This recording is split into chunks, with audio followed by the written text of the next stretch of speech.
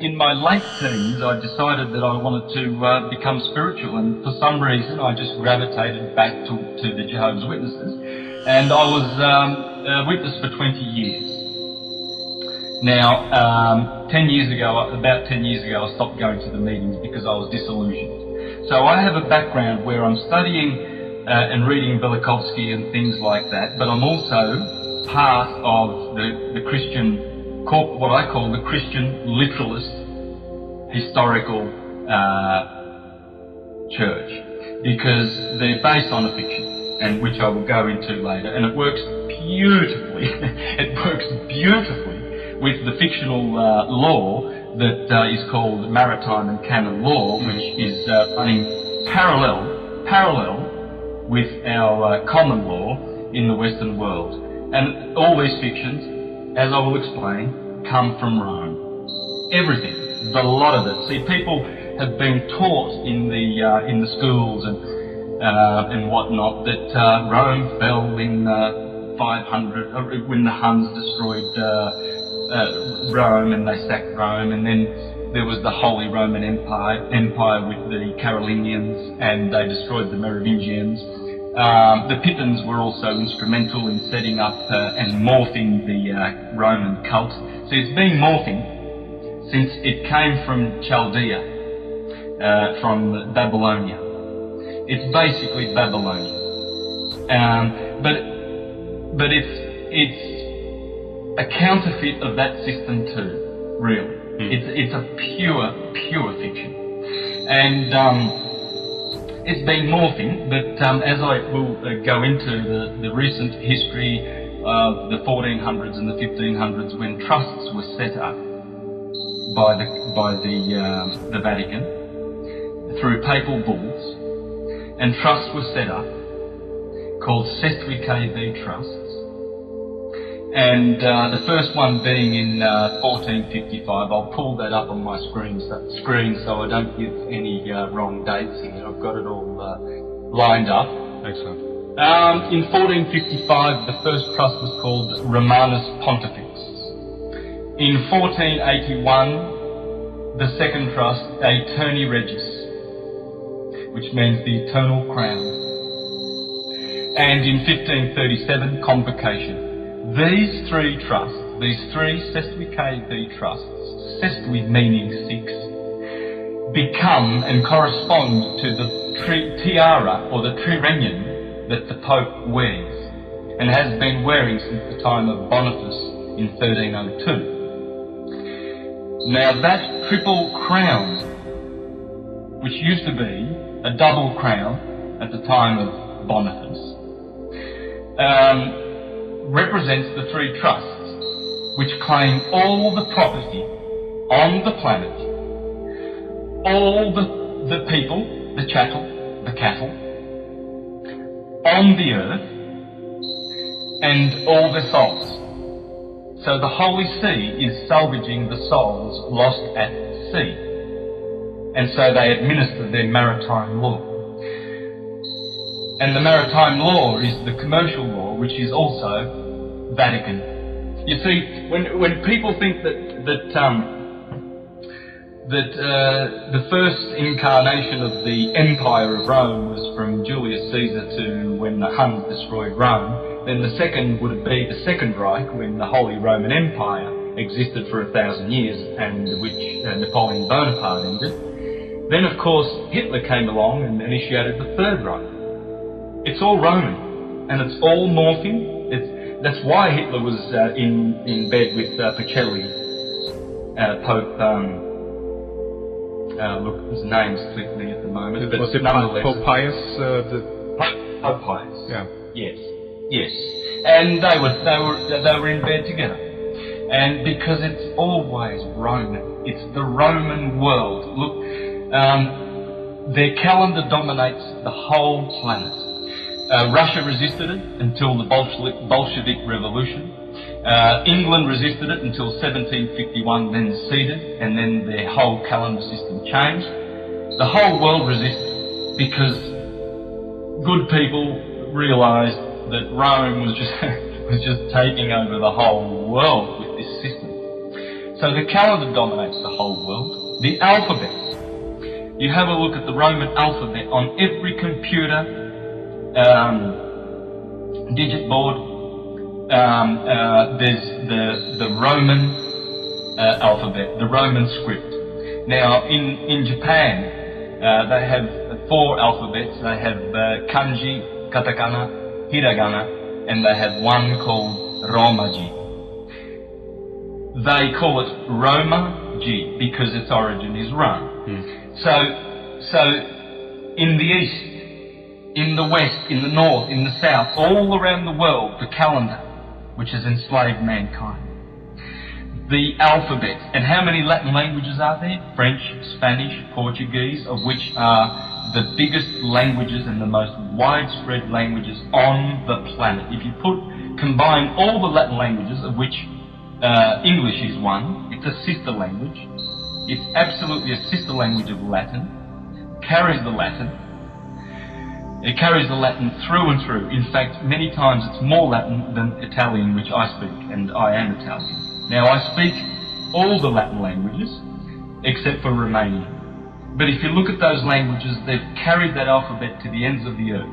They've carried the Roman historical Christ to the ends of the earth, and their corporations, with the conquistadors and the conquest of and the imperialism and the conquest of all these so-called savage indigenous peoples and the conversion of these people with the Bible in their left hand and the sword in the right. How many people perished because of this corporation of Christianity that has spread the earth. Now, it's all Rome, and not only is it the calendar, not only is it the canon law, which is sitting quite comfortably these days, side by side with canon law, and with common law, law of the land, which is our law, which is who we are, and which is why people are awakening and turning to this concept of sovereignty and dominion, especially dominion, because we are free spirits and souls and flesh and blood, and we are not corporations. We have been corporatized by these 3 trusts. So when we are born, our informant parents tell the government that we are born and inform on us without our knowledge, and the government registers and gives us a number, and that number follows us for the rest of our lives. In fact, for 75 years that particular document lasts. And what happens is the governments have used that without telling us to create a trust. So we have a Sesquikkd trust, and we have this trust without our knowledge. There are people who do know, and there are people who are wealthy in this world who know about their trust and know how to use it to their advantage. But we, on the other hand, who haven't been told of the good use of, it's a great system. It's a fictional system, but it's a great system. If everybody knew how much power they had through their trust, and because of the fact that they are the beneficiaries of these trusts, the world would be a very, very different place. We would be in a much, much, much different place. And these monstrous governments, these fascist dictatorships like the United States, how they're becoming, imperialist Rome at its best, at its very, very best, these things would not be around. It's because of our defaulting and our not being in honour and in competence that we haven't known the law and known what this birth certificate really means.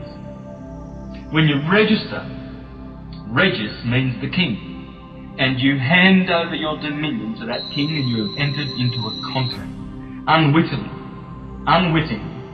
And when they summons you to their courts, these people are doing commerce with your fictional name, and they send you an address, a letter or a summons or an invitation to go to their place of commerce, because they're going to offer you a service of adjudication. That's all they're doing. A magistrate has no jurisdiction in common law. None whatsoever.